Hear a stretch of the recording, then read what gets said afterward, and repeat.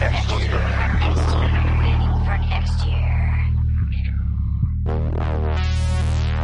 the Waiting for Next Year.com podcast. Brian Spaeth is here. Hey.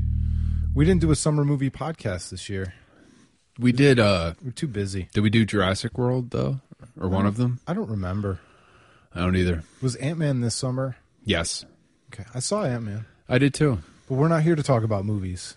What are we here to talk about? Well, you convened this podcast, actually. So, I did.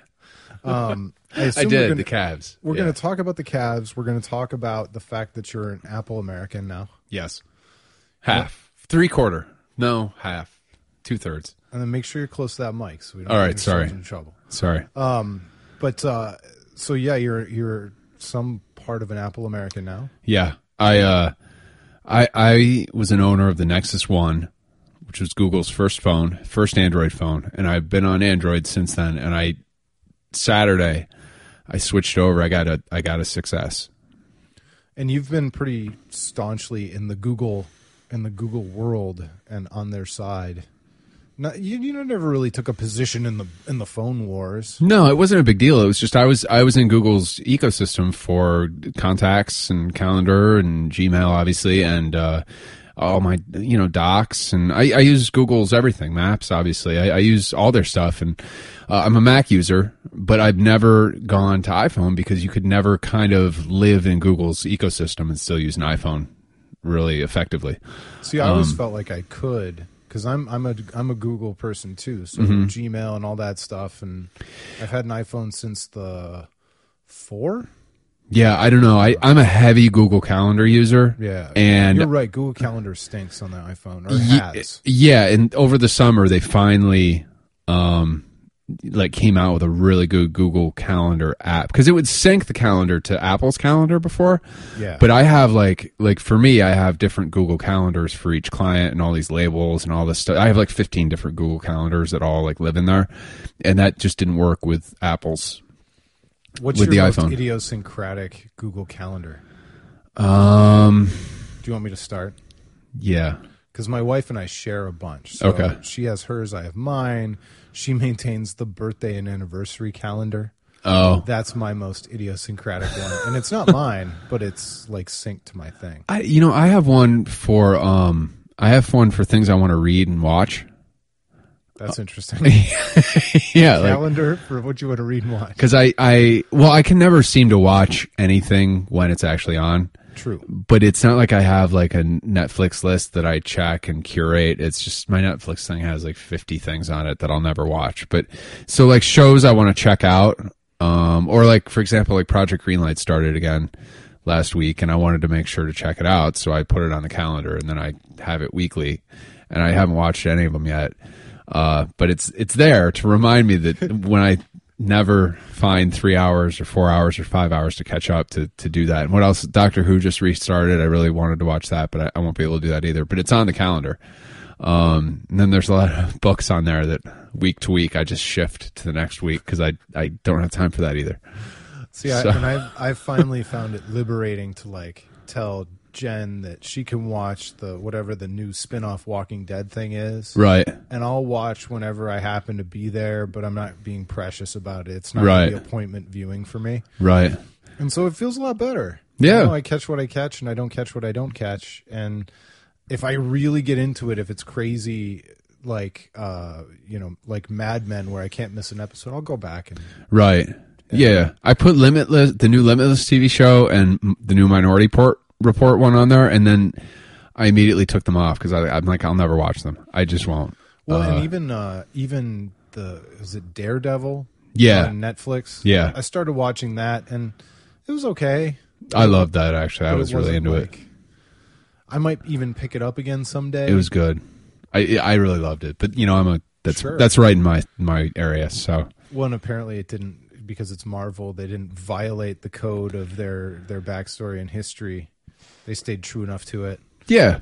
I think they did it really well. It was very, very dark and grim, but also didn't lose its humor. So that was really good. By the way, I had a wait, where was I? Oh, I was at a doctor appointment the other day, and I had the nurse was in there. He's a male nurse, and for whatever reason, we got to talking about movies, and he was a big comic book guy. So he brought up that he loved Man of Steel, and it got really like contentious actually in there because I hope he wasn't going to stick you and take blood or anything. No, it was anyway, but it was really funny because I was like, man, his like for this is really offending me now. Like I can't handle it. And he was probably thinking, man, I walked into some argument this guy's had 74 different times. Right. You could always tell when you walk into a conversation that somebody's already had elsewhere. Right. Because they start spitting out mechanically. They spit. Oh, I had all my talk. Yeah, I had them all. That's so great. He agreed with them,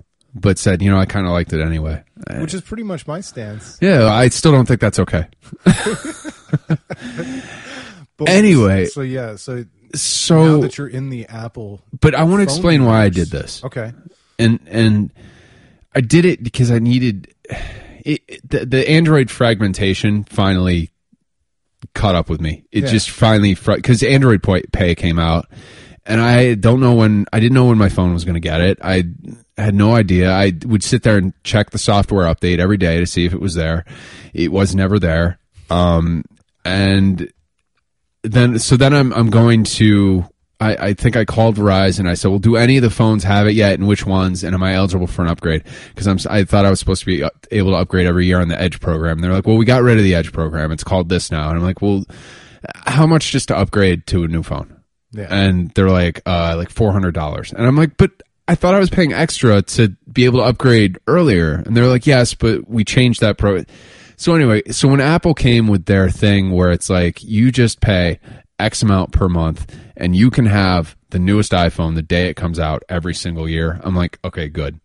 I'm doing that because it's predictable. Yeah, I don't count on it. I don't have to think about it anymore. And you don't have to worry about Apple pulling that back. Right. It's in their best interest to keep you in that program. Exactly. So do you turn in the old phone? I don't know this program. No, I have a few phones on my account. No, just tell me about the Apple Pro. How does the Apple program Yes, work?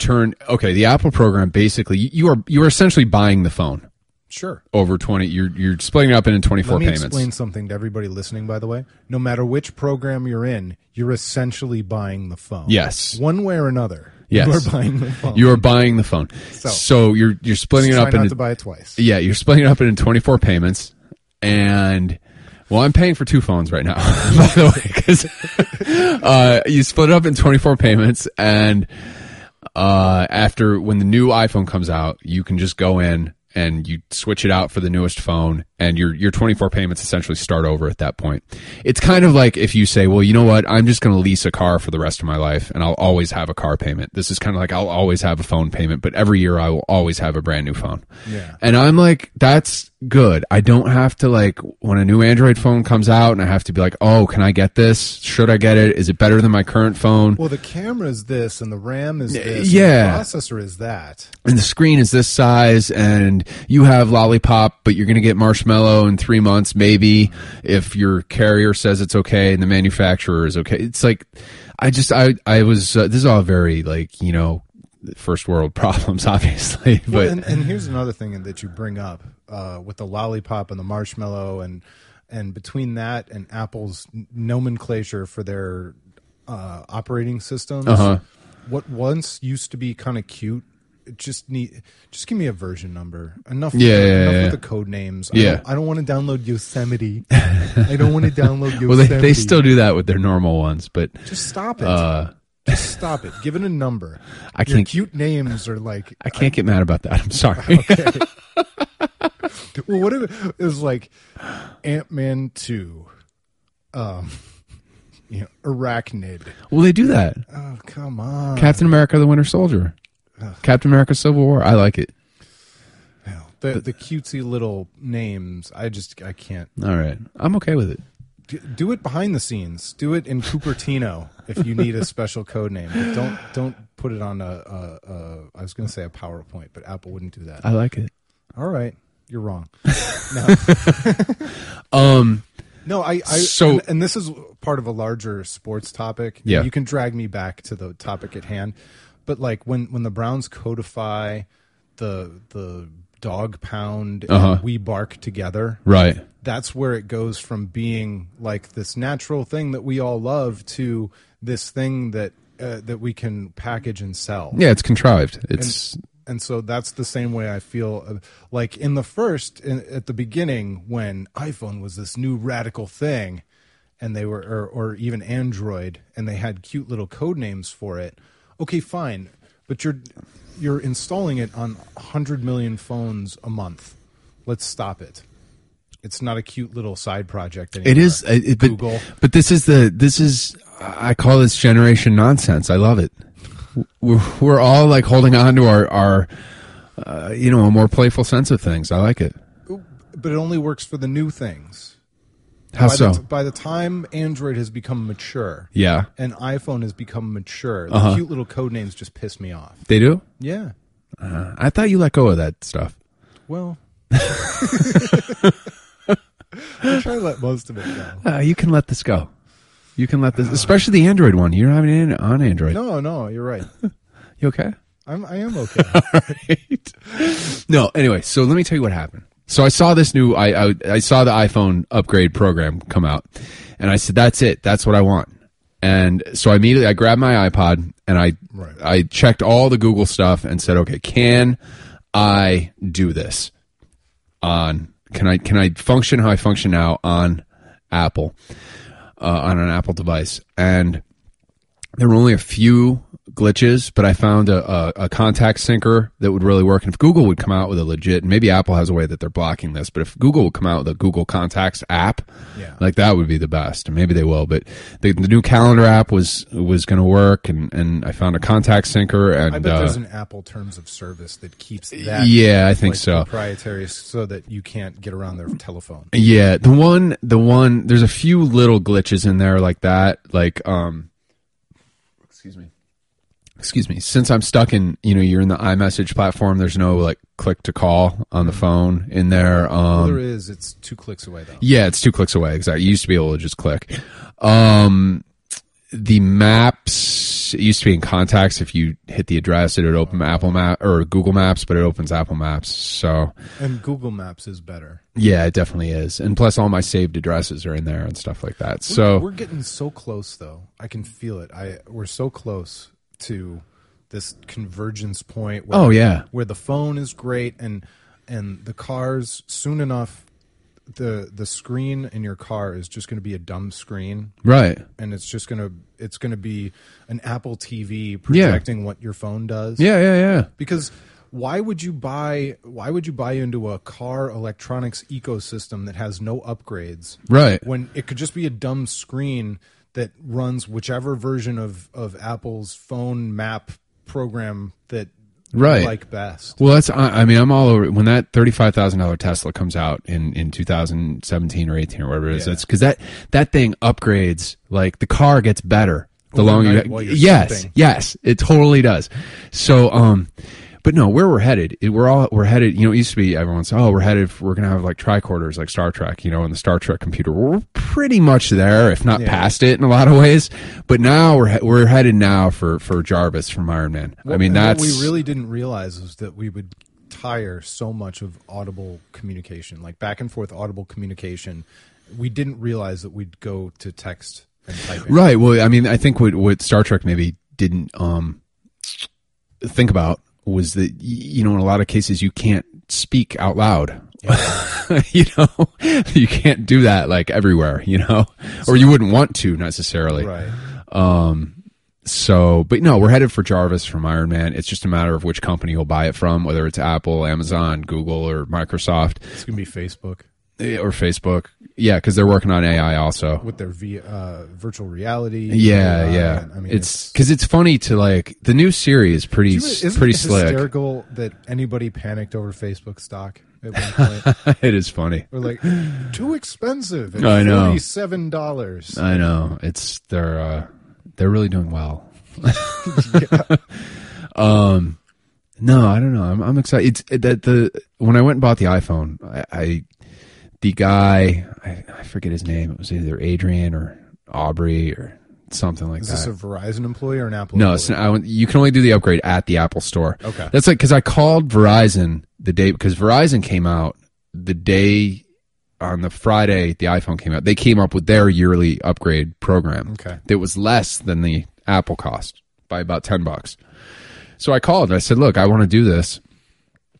You know, what's the deal with the two phones I want to upgrade? And they're like, well, you know, it'll cost $400 for this one and $200. And I'm like, well, look, you already like switched me up on all this other stuff. Can't you isn't there some grace period? Isn't there some like, not grace period, but isn't there some like, you know, charity like out of the deal, considering I'm telling you right now, I'm going to Apple to get them direct from them. And they're like, no, not really. But I realized like they're really just in it for the data contract. That's what they don't really care about the cost of the phones. So, Right. So yeah, I'm kind of eating it on one of these phones, but that's it for about a year, but that's okay. It's worth it to me. So, but anyway, I went to the Apple store and the guy comes out and he gave me a hug I had an appointment for 11 a.m. and he came out, he gave me a hug. He's like, let's go, man. Come on. He was like a young guy. And I'm like, all right, let's go. I was with this guy for an hour and 15 minutes to get two phones. Okay. And this is a transaction that could have taken 10 minutes. But I don't know. We were talking about everything from just technology to like I told him about when I lived in LA. He told me about when he lived in Charlotte, and I'm like, "Are you getting in trouble for like spending this much time with me?" He's like, "No, man. They want us to. It's like it's part of the service." And I was like, "That's really nice." So it really does kind of create a switching cost in your mind. Mm-hmm. Like you don't really want to leave that ecosystem. Yeah. So it's So anyway, it was a great experience. And it's just too hard to pull off for Android. I mean, we've seen. Yeah. Have you ever been to the Microsoft store in Beechwood Place? Yeah. They're nice enough. They try hard, but it's not the same. It's too divergent. Yeah. You don't have the. Yeah. No, Apple's great. They keep it simple. They're like, here are our products. Like, this is it. The only thing with this phone, and the other thing I've wanted to like go to iPhone because like artistically, like it is a better camera. Mm-hmm. And the filmmaking apps for it and the photography apps for it are just better. And like the lenses, the snap-on lenses they make for it are better. But it's this Google thing has always held me up. So I'm really happy with what this thing is now and what I've got. I wish the screen was a little bit bigger, but the Plus was too big.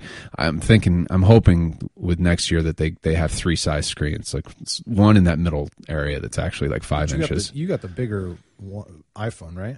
I got it's the iPhone 6S. It's not. Oh, you didn't. It's get not the the 6. Plus. No, I did not get the Plus. The Plus is just huge. It's like giant. Yeah, I can't deal with it. Yeah, it's just. I've got small hands, and so I couldn't handle it. Yeah, it was just too big. So I'm hoping there's a middle one next year, which maybe it's almost they'll do. as big as the iPad Mini. Yeah, it's huge. I mean, it's giant. So anyway, so that's my big thing. I'm pretty happy with the choice, and I don't know. I like it so far. It's just kind of crazy because I've been a Google guy. You've been a Google guy. Yeah. But you're not really opposed to change. No, I'll try new things, and I'm not I'm not anti Google. I think no, because you got iPad and iPod touches. Yeah. It was merely like it was just a functionality thing. I still think a lot of the Android phones are great, and I think Android's great. I'm fine with it. And I've talked about it on the podcast before, and probably you and I've talked about it before. I stopped doing the brand wars. Mm-hmm. You know, whether it was Xbox and PlayStation, it was XM and Sirius. I can have both, or they're going to merge, and they're not going to fight the war. Yeah, the last brand war I was actively involved in was Nintendo 64 or was it Super Nintendo and Sega Genesis? Yeah, Super one of Nintendo the two. And Sega Genesis. Yeah, that was a big one because I had Sega and my brother was a Nintendo guy, so it was right in the house. Oh, that's and crazy. Then my poor little sister picked up a TurboGrafx 16. It was so sad. I can't believe you had that many in your house. Like we had to choose as a household to be Super Nintendo family. No, we had war right through the middle of the upstairs. And I'm sure my parents chose it because it seemed more family friendly. Because you had F-Zero instead of like, what was the Sega Genesis one? Golden Axe. Yeah, I did all the Genesis ones. I mean, it was hard. Even in the moment, I knew I was losing because it was like it was like Super Mario Brothers versus like Alex Kidd and Miracle World. It was I just. don't know how many people remember the sports games were better on Genesis by a long shot. Were they? Yeah, the the hockey game was the one that was really great. NHL 94. Yeah. And the basketball game was good too. So there was something different about the engine or how it worked on the SNES. Well, it was the Sega was more powerful. Yeah, it was. There's no doubt about it. Before the X32X. Yeah. And the Sega CD. You know, we did switch. I remember the day we went and we traded in the Super Nintendo for the Genesis and the Sega CD. Oh, really? And that was like the first of a long line of mistake systems we bought. That's where Sega your family CD, went. Your like family just fell off a cliff. Remember Sewer Shark and Night Trap? No, I was out by that point. Awful games. Sorry. It's okay. Anyway, so the point is, we are headed for our Iron Man personal assistant, our Jarvis. And they're all going to work well. It's not going to be named Siri. I hate to tell everybody. It's going to be, hopefully it'll be named whatever you want to name it. Yeah. And it'll have, my Siri, I use the male Australian voice with it. Really? Yeah. I didn't know you could do that. Yeah. You can get either male or female Australian, male or female British, or male or female American. So. That's nuts. Yeah. So the other thing that I was going to bring up is if it's not Jarvis, it'll be that. What was the movie? Her. Oh yeah. That's the same thing. You'll get Jarvis, or you'll get Her, or you'll get whatever Microsoft's is called. Some of our children, and I'm using this universally, some of our children will choose not to have real relationships. And I'm telling you this not to depress you. It's not wrong. It's just going to be different. You're like, you got real quiet and serious. You're like, I was in the future yesterday, and I'm telling you what I saw. But it's so true. You know, it is. You know, it's just not right to have a relationship with a batch of ones and zeros. You know, it's entirely likely, if you want to speak about the near future, that neither of your boys will ever have driver's licenses. Yes, because we are the most dangerous creatures behind the wheel, and we should not be driving under any circumstances. You know what's really funny? They're gonna outlaw driving in 98% of the world, and the United States is going to hold on, clinging. You know, I like to grip my wheel. I don't care how many people die. It's just the cost of doing business. I hope not. It's like such an American I don't. You know, thing. I think it's going to. I read something that said that the first of all, the technology is really close. It really is, and somebody said that the Japan Olympics, which I think are they in Tokyo 2020? There's one. It's in a Japanese city in I think 2020, and that they are setting up to have all autonomous vehicles for transport for that Olympics, and that will be the big breaking point because the world will see it work. Tokyo 2020. Yeah. But it's already there's already these cars that can parallel park themselves. It's going to slide in these subtle ways, and then that last step will be between that and the ability to not actually have to physically be in a space, which is because you need two things. You need the cars that drive themselves, and number two, you need the ability to not actually have to be physically in attendance someplace for a bad weather city like Cleveland. But those are the two things, and you combine them, you might. It's going to change the dynamics of everything. Oh yeah, it's going to be amazing. I mean, it's like we're headed for changes in the next 15, 20 years. Like it's things, and that will lead to things that we can't even think of. We need to start the Futurist podcast because I'm sure there are a lot. There's a ton of popular, them, but yeah, there's a lot. But it could be like this is fascinating. The non-scientific futurist podcast, like because we're not scientists, the layman's, like we just kind of know about this stuff in a general way. Take it from a sci-fi movie angle. Yes. You know, we know a little bit about Tesla, but not enough to really tell you. Right, like he was a guy, man. He was really smart. I meant the company, but Elon Musk. But yeah, that's fine. No, it's autonomous, like self-driving cars. Like the thing is, like I'm firmly in the camp on them that like everyone's like, oh, well, you have to have an emergency takeover button. You need to have it needs to be all in where there's no steering wheel. There is no ability for us to drive at all other than to hit a button that says stop. like the emergency stop. But no, think about it. We're terrible drivers as it is. Okay, your car will be better enabled to get out of your garage than you. Yes, we are bad drivers. We're distracted. We're thinking about other things. So suddenly we are supposed to this emergency takeover. So we've been sitting in the car for 20 minutes not driving, and suddenly we're going to be better than the machine out of nowhere. Like when we haven't been thinking about it for 20 minutes. Like, no. Well, and so we haven't been thinking about it for 20 minutes, and then you're going to string together 27 days where you haven't touched the wheel. Exactly. And then you're going to string together 3 months. And then all of a sudden, after 3 months of not driving at all, it's not going to be second nature. Right. You're not going to hop into an emergency situation and be like, yeah, all right, I saved us. Like, it's going to ruin movie industries. Oh, I know. It's going to be incredible. It's going to change them. It won't ruin well, it'll be like, it's kind of like... See, it's got to be the positive futurist view. Like, you're going to get used to it. Don't panic. We always get used to things. Yeah. Because we do. I know. Look, think about the world before the iPhone. Yeah. I mean, that was only that came out, 2007? It was 8 years ago. Yeah. I mean, the world has completely changed since then because of those things. And all the people who say it's worse, it's not really. It's just different. It's just different. The same people, radio. This radio thing is terrible. We should be talking to each other. I can't believe they took away my rock station. Right. I mean, it's a playlist. Everything's going to be fine. It's okay. We're headed for utopia. That's what people got to realize. We got to get over the hump. We need 100 years. We got to get through the next 100 years.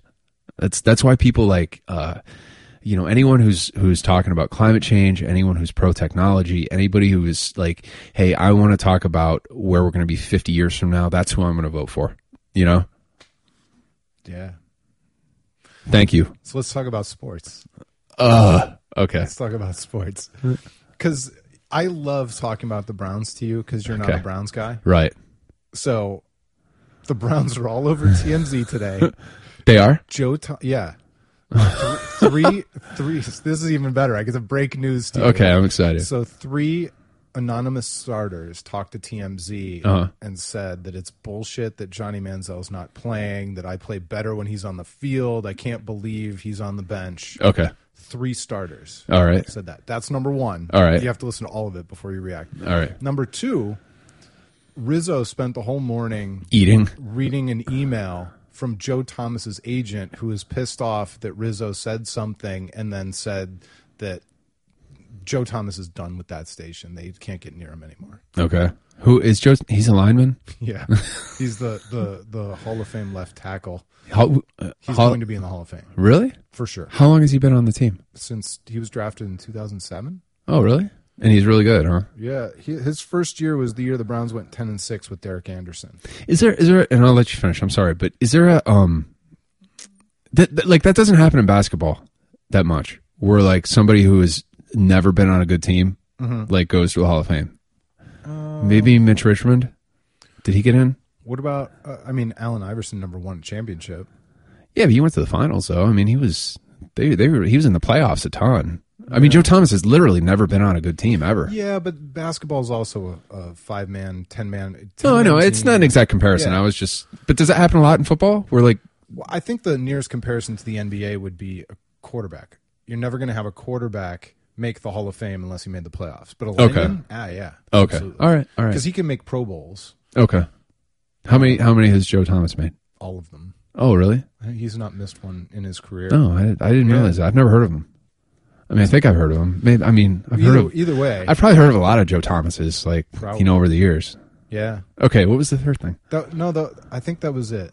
I had, I don't know. I don't know what the third thing was. That's enough. The TMZ thing, the 3, like, and so some people are, well, it's TMZ. They like to pile on, and like, yeah, that's true. But you can only pile on if there's a pile to begin with, right? And it's pretty simple to see that. Oh, and of course, their GM is still suspended. Okay. That's number 3. That's always number 3 hanging out there. And do we feel like when he comes back that all this will be fixed? No. Is it his subtle hand and voice in the room? No, but like I used to be somebody who would look for ways to try and say that it's not dysfunctional or that it's not broken. And yeah. maybe it's not as bad as we think. No, it's pretty much. I mean, yeah, it's plain to see. The truth is pretty simple and obvious. The thing is like, would this ever happen in New England? No. They dealt with their star quarterback, Hall of Fame quarterback, potentially being suspended for 4 games all season, and they didn't deal with this kind of back channel controversy. No, it's the culture of, they talk about bad culture. That's what it is. It's just a bad franchise up there. It's bad vibes all over the place. Yeah, and I don't know, maybe Dan Gilbert as team owner, I think has really learned his place. Just spend the money and shut up, except for those 2 times a year you're supposed to like take the podium, and otherwise just keep your hands out of things. Like nobody, although he gets on Twitter and says stupid things, doesn't he? Not a ton anymore. Okay. It's less frequent. Okay. But yeah, I don't know. I mean, I don't, what was your question? I always wonder what your reaction is going to be, because you're not like a Browns supporter. Yeah, I don't care because they don't win. So I have no, like, I was interested in the first 2 games, and I was actually interested in this last weekend's game too. I watched a little bit of it, but they're 1-2, and it seems like they suck. So they're gone until next year for me, pretty much. Yeah. I guess if they win this weekend, maybe they're 2-2, so I'd be somewhat interested. But and for me, I've realized that the team is not what I'm attracted to. It's the ritual. It's the other fans. Yeah. And that's the thing that the NFL has going for it that nobody ever talks. People want to talk about fantasy and they want to talk about this. It's the ritual. Yeah. So it's just enough that it's a ritual. It's scarce. The games are scarce. 16 of them a year. Yeah. And there's something cool when you like, you ever go to a grocery store on a Sunday afternoon, like it's empty. Yeah. When normally it wouldn't be. And there's something cool that knowing that there's a whole bunch of other people watching the same thing you are, and feeling the same way. And yeah, I mean, when I was growing up, we used to have my parents called them Browns parties. My mom and dad would decorate the whole family room and like with Brown stuff, and we'd always make the same food, and we'd all watch the Browns game. I don't know, it was cool, but I don't know. I don't know if that would happen today. I don't know, because that was the one thing I was listening to the A to Z podcast, and they were saying, and that's the one thing, and they're joking, but they say, and you guys still buy tickets. Yeah. And it's like, I get that. I not only buy tickets, we upgraded our tickets this year because we had 2 in one location and 2 in another location. And so we upgraded. We put all 4 together because I was like, if we're all going to go, at least, when my sister and my dad go and my brother and I go, we're all going to see each other now. Like, we're going to hang out together. I like to think that you and Jen go, and then Ben and Will go sit by themselves and the other 2. And that's how it was. Well, now it wouldn't have to happen. Right. We all sit together. The boys are going to be safe now. That would have been great when they were teenagers. Right. But it's not about they'll never, along with not having driver's licenses, they'll also never go to a Browns game because 15 years from now we're not going to have football probably. So they will, but it's going to be in what amounts to a 12,000 person TV studio. Like, yeah, you're right. Just enough fans to make enough noise, so that they can strategically place the cameras in the perfect spots. Yeah, and then we're all going to be watching it on VR headsets, and we're going to be plopped in the middle of the field. Right. Or actually, we're going to be wherever we want. Right. We'll be in hovering one of their helmets over the line, if that's where we want to be. You'll be in the helmet. Or we could be in the ball. Yeah, that would be cool. We could fly towards the receiver. Yes. Or we could be watching Cavs highlights. Either that, or they're not going to actually be cameras. There will be sensors on everything, and it will be a computer regeneration that's even more beautiful. I know. There will be sensors on everything. Yeah. This podcast is going in lots of. It's going to be the name of our futures podcast. It's going to be called Sensors on Everything. Sensors on Everything. The future through the eyes of laymen. It will be. Yes. I like it. So anyway, all right. Well, I'll talk to you later. No, last but not least, the Cavs email newsletter is coming back. Yeah, I think I'm going to do it. I think I'm going to write one after we get off here. That's a hell of a commitment. Yeah. I think I'm going to do it. Yeah, I think I'm going to do it. No, I was going to write one this summer at the the conclusion of free agency, but free agency never ended because Thompson hasn't signed yet. So, how pissed do you think he is at his agent that he's not signed? Because he doesn't seem like the kind of guy who loves this public posturing. Yeah, I don't know. I kind of feel like they all know something's going to work out, and it's just like kind of like if we were negotiating something here and we were kind of playfully going like, you're going to break first. No, you are, and we're like, we both know eventually we're going to meet in the middle somewhere. And it's just like a matter of holding on for those last few dollars because he's not going anywhere. I mean, no, but at some point, I think if you're Tristan Thompson, you have to look at yourself and say, he's projecting that 80 million is not good enough for me. This is not who I am because I don't think that's who he is. Yeah. He's Canadian. So he's humble and kind. And it's $80 million. Yeah. Like that. And I think, he strikes me as not a dumb guy either. Yeah. And I think he has to know that unless there is some part of him that really hardcore wants to go play in Toronto because he wants to go home. Yeah. He has to know this is the best place for him and that being a $20 million a year guy on a 40-win team is not going to be a good, enjoyable time for him. Right. It's much better to be a 16 million guy on a team in the finals every year. Yeah, exactly. Or any of these guys Joe Johnson. I mean, and it's a story that we don't dwell on for years and years and years, but we've seen this enough over the years in different sports where a guy like he trusts his agent, trusting an agent, and then he's like, I wish I just fired the agent. Yeah. The thing is, being who his agent is, and this obviously I'm just like making things up, but his agent is LeBron's friend, and it's just impossible for me to believe that these guys have not had conversations about this. Where it's like, it's just there's no way they haven't talked about it. But I don't think anybody expected to drag out this far. Right? No, but I think so. Look, the way I'm looking at it is he will be playing here this year, no matter what. Yep. So I'm not really worried about it either way. I don't particularly care how much money Tristan Thompson makes. I don't care how much money Dan Gilbert spends. Nope. If there was anything I cared about, it would be like, okay, what's the long-term cap thing and how long can this team be good for? But even that, we're so far over the cap anyway. And this team, the main pieces are there. So there's nothing to get upset about with this or even care about. He's going to play. There's no way he's sitting out this year. So no, that's true. Whatever, Either he plays for 8 or he's signed for 80 plus. Yeah, exactly. I mean, that's that. And then great. I mean, okay, if he's an unrestricted free agent next summer, he is. It has no bearing on this season. Everybody nationally was worried about Kevin Love leaving. Right, exactly. And he had more opportunity. I know. Did you see his hair? I did. It's gorgeous. I love it. I wish I could have that. You can. I can't. No, my hair doesn't do that. It just goes. I don't know. Maybe he just has it styled a lot. My hair just gets bigger and bigger. It doesn't seem to get long, flowing like curly locks. That's funny. We should both grow out our hair because mine just gets bigger and bigger too. Yeah, I've done it before, and the only thing I can do to get it close to what Kevin Love has is to wear a hat so that the curls like kind of pop out. But then you're wearing a hat, so. Well, that's the perfect place to end. You think so? I'm wearing a hat. Yeah. My hat. I want a hat with sensors in it. It'll tell me the moisture of my hair at all times. Well, I'm sure someday the Head and Shoulders will have a version of that hat. It will. I will just say into the air, Franklin, get me a car here in 3 minutes, and I'm going to need you to tell me the moisture level of my hair before I get in the car. It would be interesting to start predicting, which of the companies would be the winners and which one would be the next Kodak. Right. There's a whole.